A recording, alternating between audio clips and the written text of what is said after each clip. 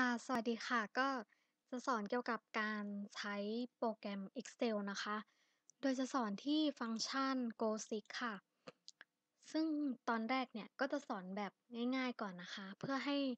พอเข้าใจว่า GoSig เนี่ยจะช่วยเราได้ยังไงนะคะ หลังจากนั้นเนี่ยก็จะลองนำฟังก์ชัน GoSig เนี่ยมาประยุกต์ใช้ในกิจการค่ะเดี๋ยวลองทำข้อแรกเลยนะคะ ค่ะโจทย์ข้อแรกนะคะก็ถามเราว่า3.25คูณกับอะไรได้71.5ทีนี้มาลองใช้ GoSig เลยนะคะไปที่ Data ค่ะกดที่ What if analysis เลือก GoSig นะคะแล้วมันก็จะมีหน้าต่างแบบนี้เปิดขึ้นมา Set Cell ก็คือเซลล์ที่เป็นสูตรคือช่องนี้นะคะ To value เนี่ยโจทย์กำหนดมาให้เราเรียบร้อยแล้วนะคะว่าเป็น71.5 by changing cell เราอยากจะเปลี่ยนเซลล์ไหนแล้วก็กดโอเคค่ะทีนี้เราก็จะได้คำตอบแล้วนะคะว่า3.25คูณกับ22เนี่ยจะได้เท่ากับ71.5ค่ะฟังก์ชันนี้เนี่ยก็จะช่วยเราในการนับแบบนี้นะคะเราไม่ต้องมานั่งใส่เลขทีละตัวนะคะเสียเวลาค่ะเดี๋ยวไปที่โจทย์ข้อต่อไปค่ะ ค่ะโจทย์ข้อ2นะคะก็ถามเราว่าเราเนี่ยจะต้องสั่งซื้อแชมพูอีกกี่ขวดจึงจะครบ10,000บาทพอดีอ่ะทีนี้เราก็ไปที่ What if analysis เลือก Go Sig เหมือนเดิมนะคะSet Cell To Value โจทย์กำหนดมาแล้วนะคะว่าเป็น10,000by changing cell แล้วก็กดโอเคนะคะเห็นไหมว่ามันจะหาคำตอบมาให้เราเลยว่าเราเนี่ยจะต้องซื้อแชมพูอีก20ขวดนะคะมูลค่ารวมทั้งหมดเนี่ยถึงจะเท่ากับ10,000บาทพอดีค่ะ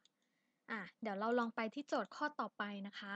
โจทย์ข้อนี้เนี่ยเราจะนำฟังก์ชัน GoSig เนี่ยมาประยุกต์ใช้ในกิจการค่ะค่ะสำหรับการนำฟังก์ชัน GoSig มาประยุกต์ใช้นะคะ เราก็จะสมมุติก่อนว่าเราเนี่ยลงทุนเปิดร้านเบเกอรี่แล้วก็ฟังก์ชัน GoSig เนี่ยก็จะช่วยเราในการหาจุดคุ้มทุนนะคะอ่าเราก็จะแบ่งเป็น2ฝั่งก่อนนะคะก็คือฝั่งค่าใช้จ่ายแล้วก็เป็นฝั่งรายรับค่ะฝั่งค่าใช้จ่ายเนี่ยเราก็จะแบ่งเป็น2แบบอีกเหมือนกันแบบแรกเลยก็คือค่าใช้จ่ายในการลงทุนหรือ Fixed Cost นะคะก็คือเราจะจ่ายแค่ครั้งเดียว ก็เป็นสถานที่100,000 บาท อุปกรณ์40,000บาท รวมแล้วก็จะเท่ากับ140,000บาทค่ะ แล้วก็อย่างที่2เนี่ยก็คือค่าใช้จ่ายต่อเดือนหรือ variable cost นะคะก็จะมีค่าวัตถุดิบ 8,000 บาทแล้วก็รายได้ของพนักงาน2คนนะคะ16,000 บาทรวมแล้วเนี่ยเราก็จะต้องจ่ายเป็นเงิน240,000 บาทต่อเดือนค่ะ ค่ะรายรับนะคะเราก็จะมีรายรับทางเดียวก็คือจากลูกค้าที่มาซื้อเบเกอรี่นะคะซึ่งเราเนี่ยอาจจะตั้งเป้าไว้ว่าประมาณ350คนต่อเดือนซื้อคนละ100บาทรายได้ต่อเดือนเนี่ยก็จะเท่ากับ35,000บาทค่ะส่วนเดือนตรงนี้นะคะเราก็สมมุติว่าเราเนี่ยเปิดขายมา5เดือนแล้วทีนี้เราจะหากำไรแล้วกำไรหาได้ยังไงนะคะก็ ใช้สมการทางด้านล่างนี้นะคะสมการนี้เดี๋ยวมาลองทำตามสมการกันเลยนะคะก็เท่ากับรายได้ต่อเดือนคูณด้วยเดือนอ่าแล้วทีนี้ก็บวกด้วยค่าใช้จ่ายในการลงทุนหรือ Fixed Cost นะคะแล้วก็บวกด้วยค่าค่าใช้จ่ายต่อเดือนหรือ variable cost ค่ะ แล้วหลังจากนั้นเนี่ยก็คูณด้วยจำนวนเดือนอีกทีหนึ่งอ่ะแบบนี้นะคะ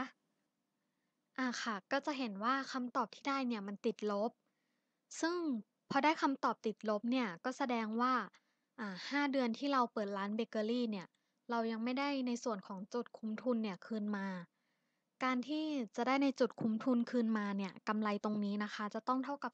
0ซึ่งตรงเนี้ยเราจะใช้ฟังก์ชัน GoSig ช่วยค่ะเดี๋ยวมาลองดูนะคะไปที่ What if analysis เลือก GoSig นะคะSet Cell ก็คือกำไร ส่วน To Value เนี่ยเราอยากจะให้กำไรเท่ากับ0 By Changing Cell ก็เป็นช่องเดือนนะคะ เพราะว่าเราเนี่ยอยากจะรู้ว่าเราจะต้องใช้เวลากี่เดือนกดโอเคค่ะ ทีนี้คำตอบก็ได้แล้วออกมาแล้วนะคะว่าเราจะต้องใช้เวลาเนี่ยเป็นปีเลยกว่าที่เราจะได้จุดคุ้มทุนคืนมาทีนี้เดี๋ยวเรามาลองดูกันบ้างนะคะว่าถ้าเราจะใช้เวลาแค่5เดือนเนี่ย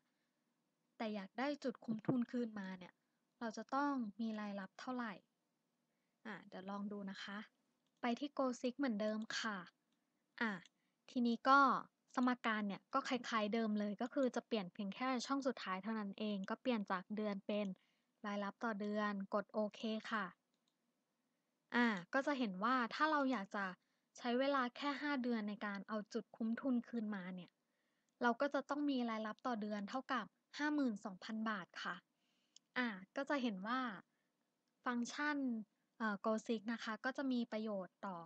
อ่าการทำธุรกิจการนับเลขอะไรหลายๆอย่างนะคะก็อยากให้ทุกคนเนี่ยลองนำฟังก์ชันนี้ไปประยุกต์ใช้ดูค่ะขอบคุณค่ะ